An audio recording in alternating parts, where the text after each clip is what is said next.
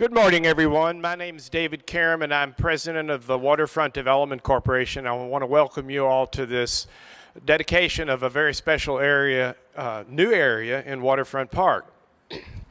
I want to recognize we have two of our board members are here today. Rip Hatfield back there is a board member. Scott Brinkman is a board member, so we're glad to have several board members here. Let me explain to you a little bit about how this project came about. And you have to close your eyes and kind of imagine, because the original master plan that was done by Hargraves Associates, by the way, who have won every kind of national award that it's possible, including awards for this park. The plan originally was to create an earthen mound that you would have a pathway you'd have a pathway up to the earthen mound to get on to access the Big Four Bridge. So that earthen mound would have spread throughout this entire area. And in fact, now if you close your eyes, you're under 60 feet of soil. So as the wonderful engineers began doing geotechnical work in this area, they determined that the weight of the earthen mound could not be sustained to create the pathway up to the bridge, and in fact, that if you built it, it would probably continue to sink. And so you would have to, as you got up to the top, get a step ladder and put it up to the bridge to get access to the bridge. And so we abandoned that project once the geotechnical engineers said that. And so in essence, then, there was no master plan for this area. So two things have occurred that are very important to the park. One is that when eliminating the earthen mound, we had to go to the ramp situation. And the thing from our perspective, in retrospect, that's so unbelievably exciting is that we're glad the earthen mound went away, because what has occurred is we have gained a great deal of new space in Waterfront Park for events. And of those of you who know about the wonderful series we have called Waterfront Wednesdays, that now takes place in an area that would have been under the earthen mound. So we've gained a great deal of new space, and one of the components of that is obviously is the ramp, which for those of you who ever watch anything on TV anymore about the park, this ramp has become a real icon for the city. It's seen everywhere. And the construction of this ramp, I think, was guided in great manner by a guy who's worked with us for many years, Clinton Deckard. Clinton is a young man here in the blue shirt who's been the project, like that, Clinton, dude, like that. Thank you. Clinton has done all of the project management for the Waterfront Development Corporation and really spearheaded greatly the ramp. Working on all the construction of the ramp and all of this project is Don Thornberry and Willie Fulkerson. Don has been the guy who is, and Willie have been the project managers for the actual construction. So they have made, that's TNC Construction, if anybody wants to know that. So TNC Contracting, TNC Contracting. And if you need the phone number, Don will give you that afterwards. So that has made that possible. So once the ramp was here, since we had no plan underneath the ramp, we said we needed to come in and actually do a new master plan for that area. Enter then, at that point, two amazingly talented young architects, Roberto De Leon and Ross Primer, who have a thing called the De Leon Primer Architectural Workshop. And these two guys came together to create the master plan for underneath this area. And the master plan has included this wonderful paver system. And if you get a chance to get up on the bridge after this project, walk up on the bridge and look down. These concentric circles of this paver system are really quite spectacular. And the entire new planter area along River Road, which has really added a softness to the area and done in a way that really blends in with the architecture of the bridge. There's also brand new lighting that takes place in this area. And then finally, behind me is a thing we call the Kentuckiana Grove. And the Kentuckiana Grove is a wonderful area that we thought was important for the park to have an educational experience where kids could come in and adults and see indigenous tree species in the area. So that is, that's kind of the overview of the project, and there'll be more conversation about that from the speakers. But right now, I would be pleased to introduce Ellen Hessen, who represents the Mayor's Office, Chief of Staff of the Mayor's Office, who's representing the Mayor today, because he's somewhere. Thank you, David. Good morning. Yes, the Mayor is so sorry he's not here at this exciting occasion, but he got called to the White House, so sent me in his stead to extend his appreciation to the board, to all the lovers and supporters of Waterfront Park and the Transportation Cabinet for helping make almost, what, $250,000 worth of improvements to what's already a very special place here. The addition of the pavers, the planters, the Kentucky Grove, it's all just adding to this wonderful experience in this wonderful park. So on behalf of the Mayor, I want to thank all of those who've made this happen.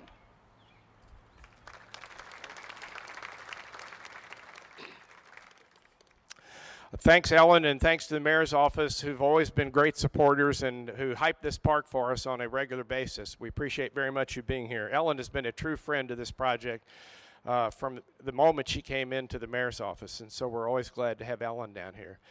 Next, it's my great pleasure to introduce a young man I've known for a long period of time. As I said earlier, he is a board member of the Waterfront Development Corporation and has been a board member for quite some time. He now has moved away from the private law practice into being Secretary of the Governor's Executive Cabinet. Scott Brinkman, longtime supporter. He and I served in the legislature together, good friends, and now representing the Governor's Office, Scott Brinkman.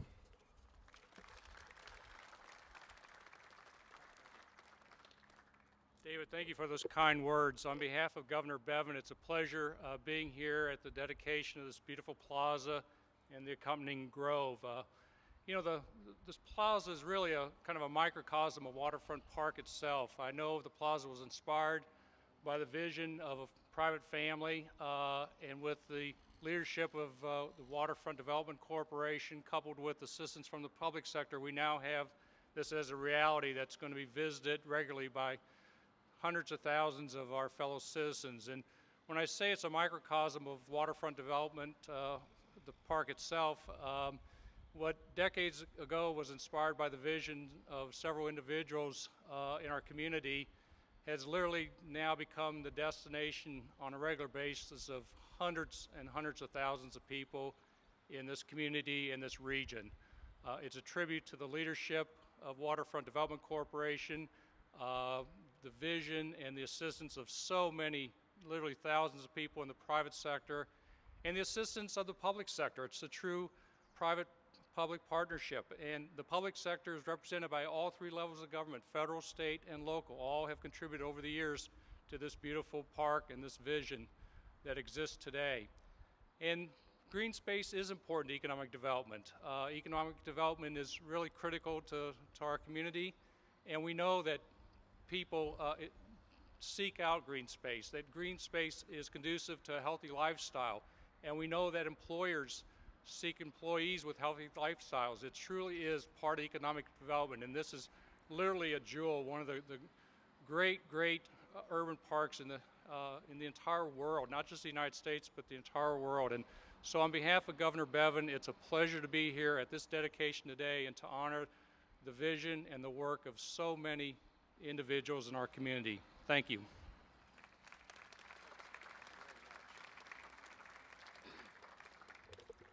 I now want to introduce to you, I've mentioned already, two young men who are with the architectural firm, and to just give you a few words about the vision of what caused the design to evolve as it has is Roberto De Leon from the De Leon Primer Architectural Workshop. Roberto.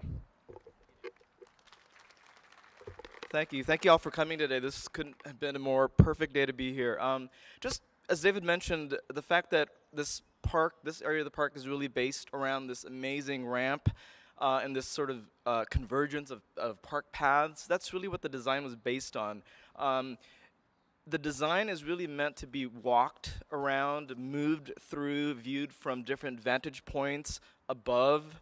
And so it's really meant to be a part of the sort of meandering, strolling park experience. So the design is really based on the fact that as you're walking around it, you're going to see that the forms, for example, the planters, the forms actually begin to change. As you walk up the ramp, you'll actually begin to see that the paving is actually based on sort of water droplets.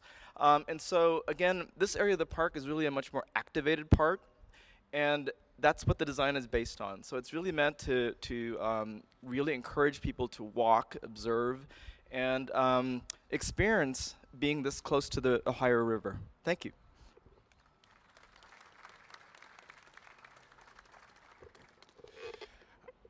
I think it's worth mentioning that, just to repeat a bit of what Scott said, this is a public-private partnership.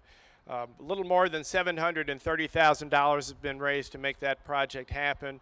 The slightly larger component is privately donated funds, and the rest of the money came from the Kentucky Transportation Cabinet. So again, Scott, thank you for the public partnership that has made this kind of a project take place. One of the components of this project that, just to mention again a bit about, is the Kentucky tree grove. As again I said, behind me is this area. As this project was evolving, we were contacted by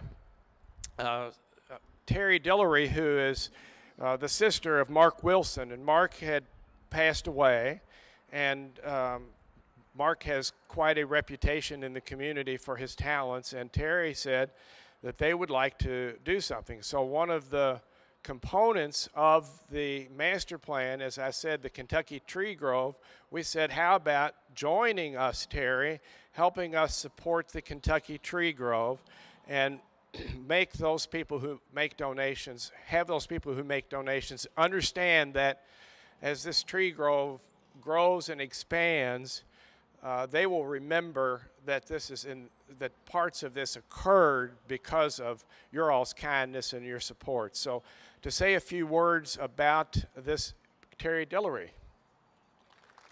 There you are. Hug. First of all, I'd like to thank David and Ashley and the team at the Waterfront Development Park. They have been fantastic, very supportive, and I appreciate all you've done for us in helping put this together. And Mark would be so happy to see all of his friends and family here. At the conclusion of this ceremony, if everybody would gather Mark's friends and family over at the Tree Grove, we'll have a little dedication for him. Thank you all for coming.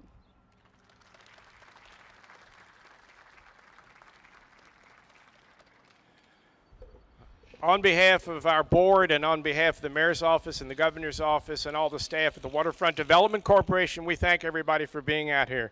As Terry said, Reverend Katie Anderson will be having some prayers and service for those people in the family who want to gather. Please join over by the trees that have been marked with the white ribbons, and that will be in honor of Mark Wilson. So thanks everybody for coming out. Hope you enjoy this great new asset to Waterfront Park. I want to thank my staff who work so hard every single day to keep this the cleanest and most beautiful park in the Commonwealth of Kentucky. Thank you all for being out. This has been a Metro TV production, a public service of Louisville Metro government.